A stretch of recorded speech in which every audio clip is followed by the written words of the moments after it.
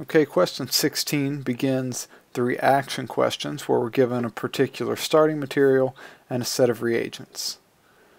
So on part A, we're given this alkyne when reacted with one equivalent of chlorine.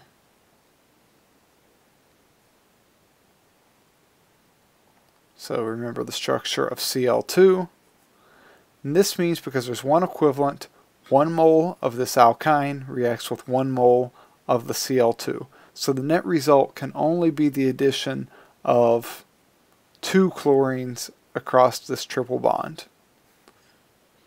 What you have to remember is that in these additions we get that chloronium intermediate, which makes the chlorines add trans across that triple bond. So the triple bond becomes a double bond. Our chlorines end up trans, and we can't forget about these 2 ethyl groups that are attached because nothing happens to them. And that's our final product.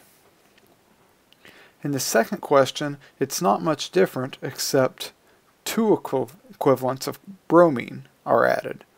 So we get addition of the first equivalent to go from the alkyne to the alkene like we did above. And then we get addition of the second equivalent to go to the alkane. So the net result is we add 4 bromines to this starting material. So if we have the phenyl group, here's where the triple bond was, and we get 4 bromines added, 2 on this side,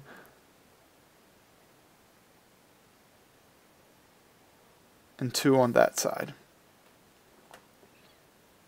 Okay, part C is this BH3THF followed by sodium hydroxide, hydrogen peroxide.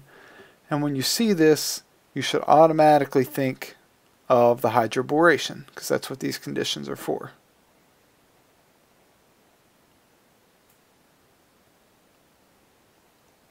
So it's a hydroboration oxidation.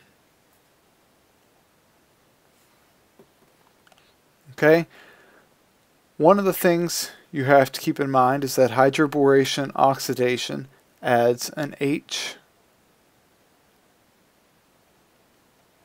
and an OH across that double bond.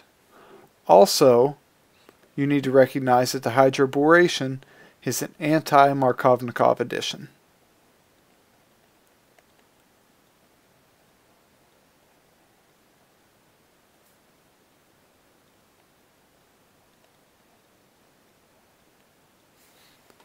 So that means the H adds to the side with less hydrogen. So on this side of the double bond, we have 2 hydrogen. On this side of the double bond, we have 0 hydrogen. Because it's anti-Markovnikov, the H adds here, the OH adds here. This goes from an alkene to an alkane in the final product.